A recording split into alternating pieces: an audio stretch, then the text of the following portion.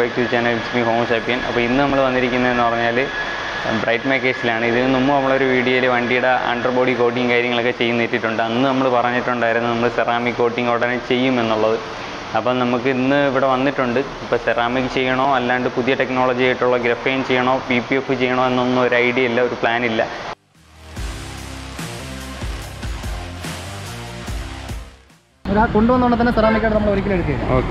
Ceramic check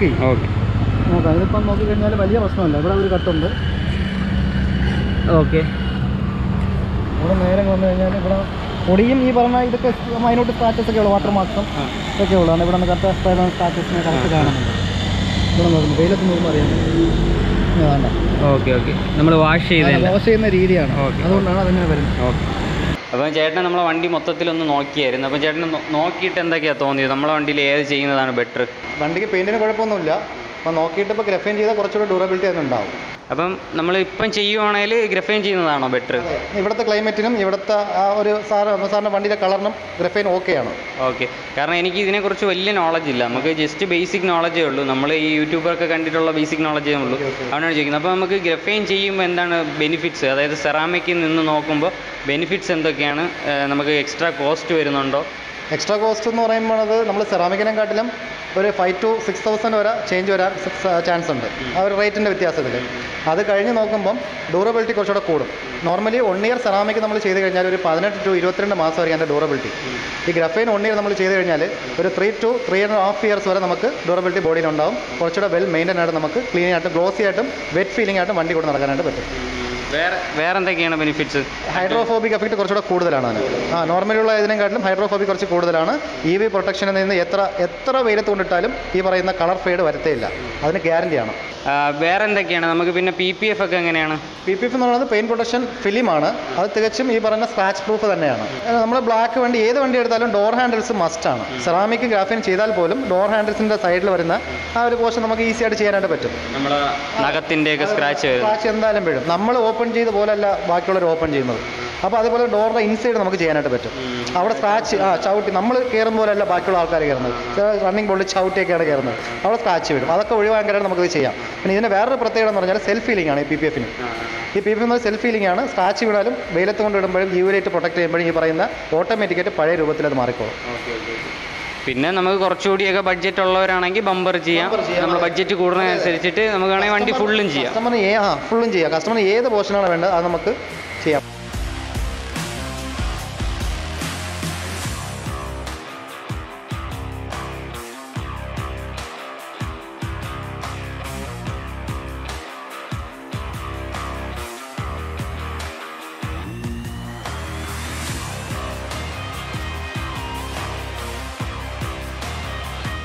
wash ചെയ്ത് കഴിഞ്ഞു full detailed വാഷാണ് ഇപ്പം തന്നെ വണ്ടി നല്ല കുട്ടപ്പനായിട്ടുണ്ട് അപ്പോൾ ഇനി ഇപ്പോൾ നമ്മുടെ ബാക്കിൽ നോക്കിക്കഴിഞ്ഞാൽ നമ്മളെ വണ്ടിയാണ് കിടക്കുന്നത് എന്തൊക്കെ വർക്ക് ചെയ്യുന്നുണ്ട് അപ്പോൾ എന്തൊക്കെയാണെന്നുള്ളത് നമുക്ക് നോക്കാം ചേട്ടാ എന്തൊക്കെയാണ് ഇപ്പം ചെയ്യുന്നത് നമ്മൾ വാഷിംഗ് കഴിഞ്ഞിട്ട് അടുത്ത പ്രോസസ്സ് എന്താണ് നമ്മൾ വാഷിംഗ് കഴിഞ്ഞിട്ട് അടുത്ത പ്രോസസ്സ് എന്ന് പറയുന്നത് മാസ്കിംഗ് ടേപ്പ് ഒട്ടിക്കും മാസ്കിംഗ് ടേപ്പ് എന്തിനും ഒട്ടിക്കണം എന്ന് പറഞ്ഞാൽ വിൻഷീൽഡ് പൊടിയാവാതിരിക്കാനും ഡോറിൻ്റെ ഹാൻഡിൽസിൻ്റെ സൈഡിലൊന്നും നമ്മളെ ബീഡിങ്ങിൻ്റെ സൈഡിലൊന്നും റബ്ബിംഗ് ഒക്കെ ഇരുന്ന് ഡ്രൈ ആയി കഴിഞ്ഞാൽ പോവില്ല അതൊക്കെ കവർ ചെയ്യാനാണ് ഇത് നമ്മൾ ഒട്ടിക്കുന്നത് റബ്ബിംഗ് 3Mൻ്റെ റബ്ബിംഗ് യൂസ് ചെയ്തിട്ട് പെയിൻറ്റ് നമ്മൾ ആദ്യം സർഫസ് ചെയ്യുന്ന ആ സ്ക്രാച്ച് മൊത്തവും കളയും റിമൂവ് ചെയ്യും അത് എത്രത്തോളം പോകുന്നുണ്ടോ അത്രത്തോളം നമ്മൾ ഓരോ കോമ്പൗണ്ട് നമ്മൾ ചേഞ്ച് ചെയ്തുകൊണ്ടിരിക്കും അത് എത്ര സ്റ്റേജസ് അങ്ങനെ എന്തെങ്കിലും ഉണ്ടോ ഒരു 4 സ്റ്റേജ് വരും 4 ടൈപ്പ് പോളിഷിംഗ് വരുന്നുണ്ട് കാരണം സെറാമിക്ക് മുന്നേ നമ്മൾ ഒരു വണ്ടി റെഡിയാക്കണമെങ്കിൽ ആ രീതിയിൽ നല്ല ഗ്ലോസി ആയിട്ട് തന്നെ റെഡിയാക്കണം ഇതിനകത്ത് കയറ്റിയിട്ട് നമ്മൾ സെറാമിക് അപ്ലൈ ചെയ്തതിന് ശേഷം സ്ക്രാച്ചസ് ഉണ്ടെങ്കിൽ ഒന്നും ചെയ്യാൻ പറ്റില്ല കാരണം ട്രാൻസ്പെറൻറ്റ് കോട്ടിംഗ് ആണ് ഈ സെറാമിക് കോട്ടിംഗ് അതായത് നമ്മളെല്ലാം ക്ലിയർ ചെയ്തിട്ട് ലാസ്റ്റ് ഒരു സ്ക്രീൻ കാർഡ് ഒട്ടിക്കുന്നതിന് തുല്യമാണ് ഈ ഒരു കോട്ടിംഗ്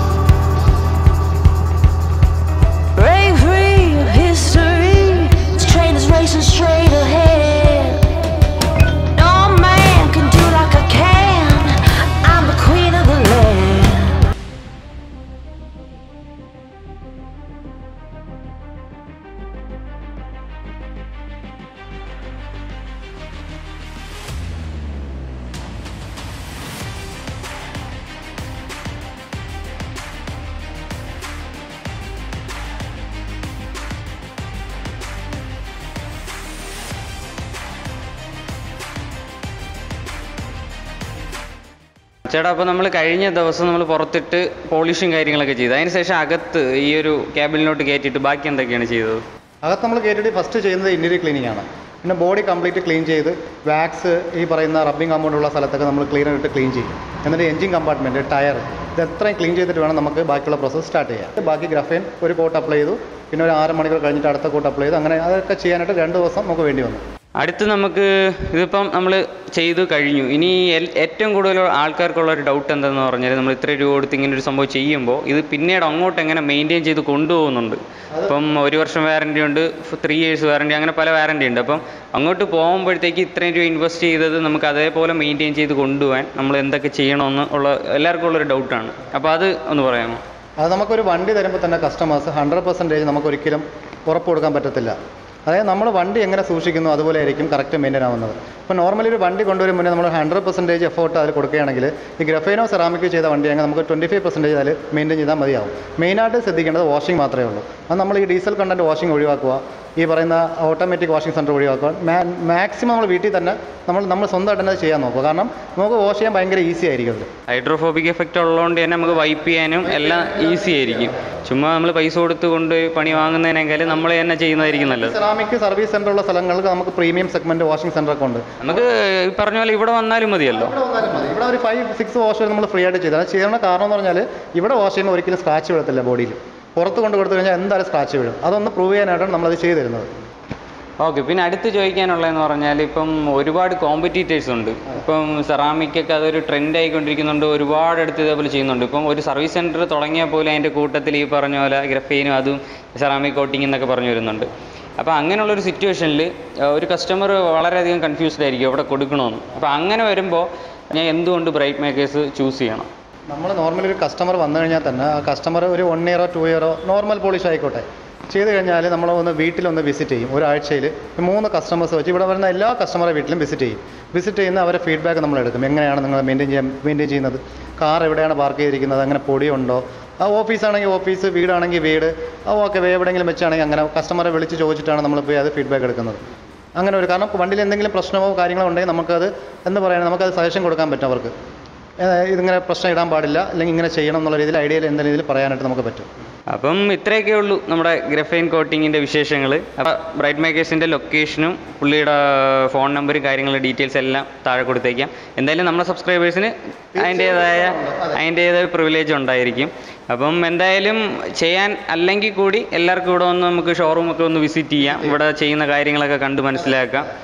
അപ്പം തന്നെ നമുക്ക് ഒരുപാട് ഐഡിയ കിട്ടും. ഞാനും സ്റ്റാർട്ടിങ് സ്റ്റേജിൽ എനിക്ക് ഒരു ഐഡിയ ഇല്ലായിരുന്നു, ഈ പറയുന്നത് മാത്രമേ ഞാൻ കേട്ടിട്ടുള്ളൂ. ഇവിടെ വന്ന് കാര്യങ്ങളൊക്കെ കണ്ട് ഇപ്പം അന്ന് ഞാൻ വന്ന ദിവസം ഒരു ഹാരിയർ, അതായത് 6 മാസം മുമ്പേ ചെയ്തൊരു വണ്ടി കിടന്നു. അപ്പോൾ അതിൽ ആ റിസൾട്ട് കണ്ട് ഇഷ്ടപ്പെട്ടിട്ടാണ് ഞാനും പിന്നെ എന്നാൽ ചെയ്തേക്കാമെന്ന് പറഞ്ഞിട്ട് കയറ്റിയത്. അപ്പം നമ്മൾ ഇന്നത്തെ വീഡിയോ ഇത്രയേ ഉള്ളൂ. അപ്പം വീഡിയോ ഇഷ്ടപ്പെട്ടെങ്കിൽ തീർച്ചയായിട്ടും ലൈക്ക് ചെയ്യുക, ഷെയർ ചെയ്യുക, സബ്സ്ക്രൈബ് ചെയ്യുക, കൂടെ ബെല്ലൈക്കൺ കൂടെ ക്ലിക്ക് ചെയ്യുക. അപ്പം stay tuned by. It's me ഹോമോസാപ്പി.